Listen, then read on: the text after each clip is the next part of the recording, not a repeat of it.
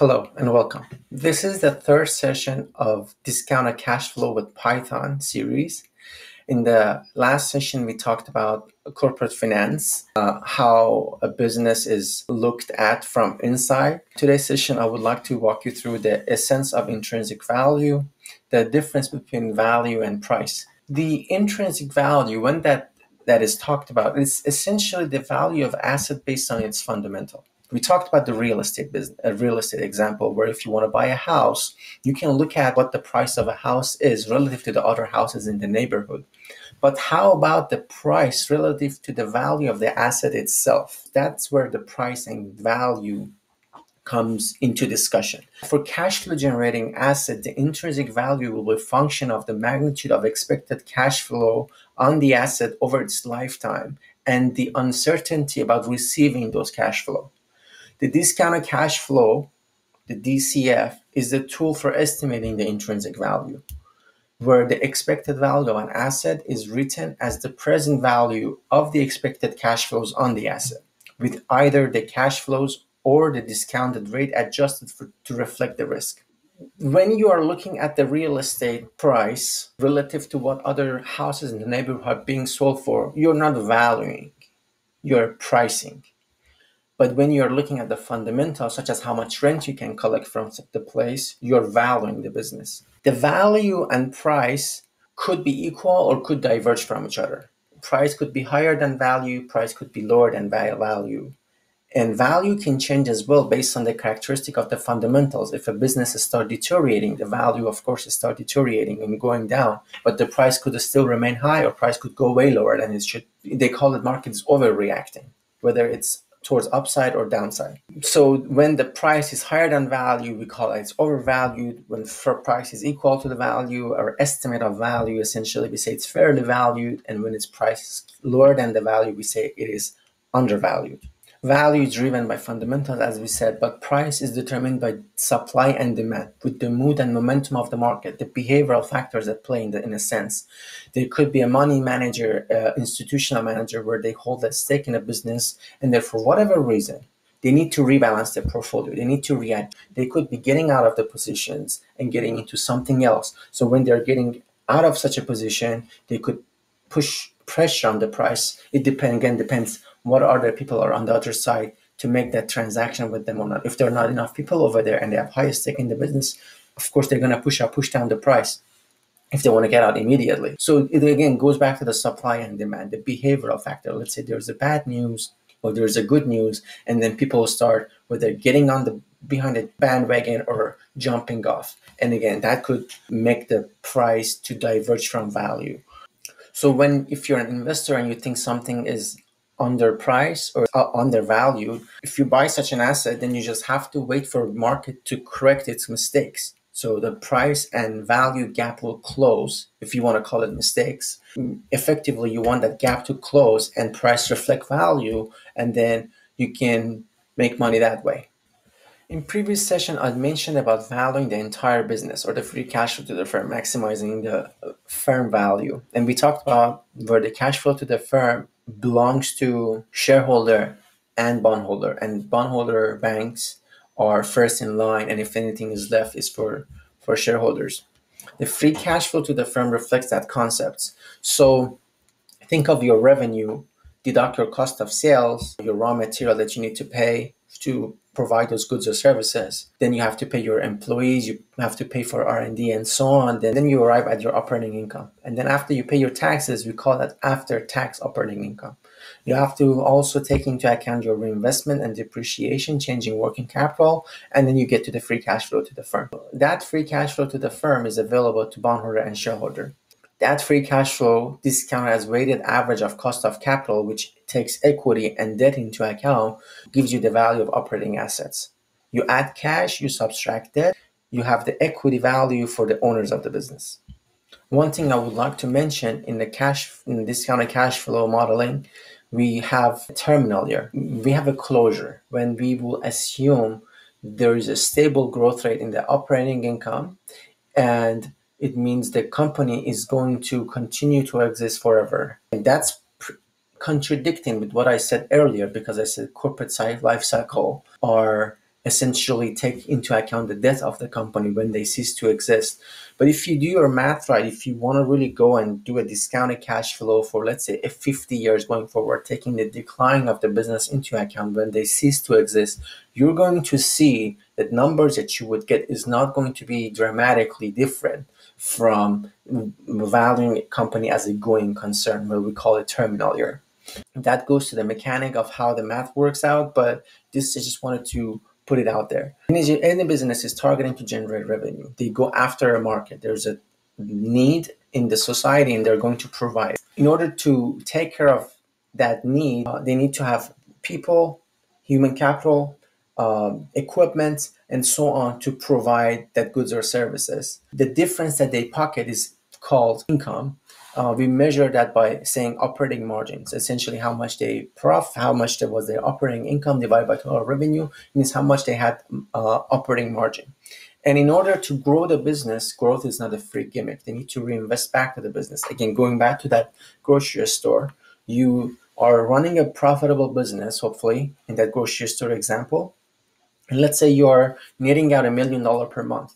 If you open a second store, you can perhaps net out another $1 million per month, and that will add up to $2 million. But you have to go back and reinvest in the business. And in that example, we have to go to the banks or bondholders or go to the equity hole, public market, or our rich friends or family. Hopefully, we have some of those where we could raise the money from. The expected free cash flow to the firm, as we mentioned, is revenue times operating margin minus taxes minus reinvestment rate. When we discount them at the cost of capital, we call it risk-adjusted discount rate because equity owners demand some return, bondholder demand another return. We weigh them accordingly, then we calculate our weighted average cost of capital, and then we discount those future cash. We arrive at the value of the business today. Now, this fellow chart actually summarizes what we discussed about revenue, free cash flow to the firm, reinvestments, and present value of the firm. So think of this time series. Well, you have the free cash flow to the firm in year 1, year 2, year 3, year 4, and so on, however long you're projecting it. And then we have a terminal year, that closure year. That's where your business is mature and it's going to grow at a constant rate. And that constant rate must be less than or equal to growth rate of the economy. The growth rate of the economy reflects real growth rate of the economy, like let's say GDP reflects the real growth rate of the economy, and inflation. Mathematically speaking, if your growth rate is higher than the growth rate of the economy, implicitly you're saying your business is going to take over the economy. Your business is going to be larger than the economy that you're valuing. And not only that's ridiculous, it is impossible. That's a very sensitive input to a discounted cash flow model. And if people are not careful with that, if they don't understand how this model is sensitive to that parameter, they're going to come up with funny valuations. The first thing you would want to go and see whether how valid that DCF is, looking at the R minus G rate, because R is the discount rate at the terminal rate, G is the growth rate that we just take into account for the perpetual growth. And the way we calculate the free cash flow to the firm at maturity is the earnings at constant rate forever. It means earnings of, let's say, the 1 year prior to your terminal times 1 plus your G. And if your G is, again, larger than the economy, that gives you a funny valuation. So a discounted cash flow model, you need to have revenue, you need to have your operating margin, you need to assess your reinvestment, you need to assess at what rate you will discount those key future cash flow into the present, and you'll need a risk-free rate, and you need a cost of equity and cost of debt. That's pretty much it. The risk-free rate is the default free long-term in the same currency that you're doing the valuation. So if you're doing in USD, you could refer to perhaps as a treasury 10-year T-bond, which is, it must be long-term, and that it should reflect the real growth rate of the GDP and inflation. As far as the cost of equity, we have relative risk measures. We call it beta. There are accounting beta. There are proxy models such as asset arbitrage pricing model or a multi-factor model. Eugene Fama and Ken French came up with a Fama factor model that Eugene won the Nobel Prize in 2013 for his contribution in finance.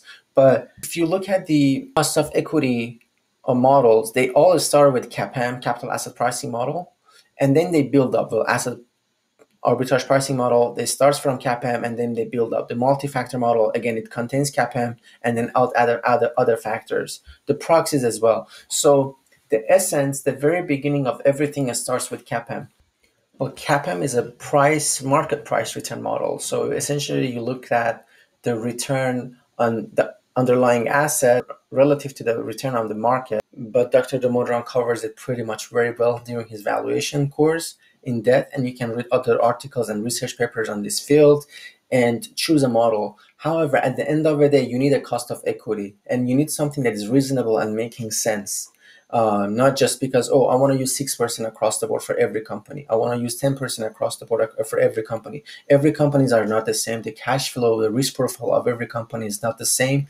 So that will misguide you towards whatever value you would get. You may start finding risky businesses undervalued and you start finding low risk businesses overvalued because you're not adjusting accordingly for the risk profile. Again, if you don't want to use CAPM, you can go to accounting models where you can look at let's say, a standard deviation of the operating income and divide it by the standard deviation of operating income across the board on average across public companies and see, okay, this would be a relative measure of risk of the risk profile of the business that you're valuing. I'll leave that due diligence to you to determine what model works for you, whether it's CAPM, APM, multi-factor proxy, or accounting betas, whatever. I use CAPM, the capital asset pricing model, because I believe it takes a model to beat a model. And all of them start from CAPM and build up. And with all respect, some of them are just making up craps going up. I set that aside, see whatever works for you. The model that I have built, the DCF model that I have built, utilizes CAPM. It also adjusts for some of its shortcoming that the way Dr. Damodaran does, which is for leverage, and also using the law of large number towards your favor, where you won't look at just the beta of the underlying business you're looking across sector, across similar companies. So there is a way to actually correct for some of the shortcomings of the CAPM that to come way closer to your true cost of capital. The way to adjust for that beta, we call it unlevered beta, which, let's say you run a regression, pick a company, let's say, for instance, a consulting firm, Cognizant, Infosys, Accenture, and many other are actually publicly traded. You can calculate the beta of all of these companies, look at the median, and adjust the median based on the debt to equity ratio of those companies. You would get an unlevered beta. Unlevered beta is a beta that is adjusted for leverage. If your business is leveraged up, if your company is leveraged up, intuitively speaking, you should have a higher beta, which reflects a higher cost of equity. So looking at across companies that are very similar, do the same thing, are providing the same goods and services to the society, adjust for the leverage, you come up with the unlevered beta. Then lever the unlevered beta based on the leverage in the business that you're valuing. Dr. Damodaran again covers the calculation, how the process and mechanic works out in his course. My code does the same. My code requires the unlevered beta, and it takes it goes through the same mechanics to leverage it up based on your debt and equity that you provide to the model. We'll get to those, but essentially, in a nutshell, that's part of the relative risk measure that you need for the cost of equity. The cost of debt is much more straightforward. You can look at if your firm has an outstanding bond, what's the yield on that? Or you could look at Moody's or S&P if your firm is rated. Again, I don't care much about Moody's and S&P ratings. The rest is history. You can look at financial crisis, what happened back then. I do my own due diligence and I do my own rating. But again, that is something that works for me. You have to find out what works for you. But at the end of the day, you need a cost of debt for your company. And here's a slide that Dr. Damodaran provides on the measuring relative risk. If you don't like CAPM, right, well, here are other alternatives that you can explore.